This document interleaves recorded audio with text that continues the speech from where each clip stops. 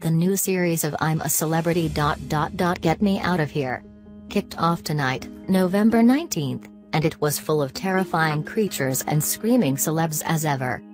The show got underway with the new campmates, Stanley Johnson, Vanessa White, Rebecca Vardy, Jack Maynard, Amir Khan, Jenny McAlpine, Georgia Toffolo, Shappi Kaur-Sindhi, Jamie Lomas and Dennis Wise, being buddied up to enter the jungle.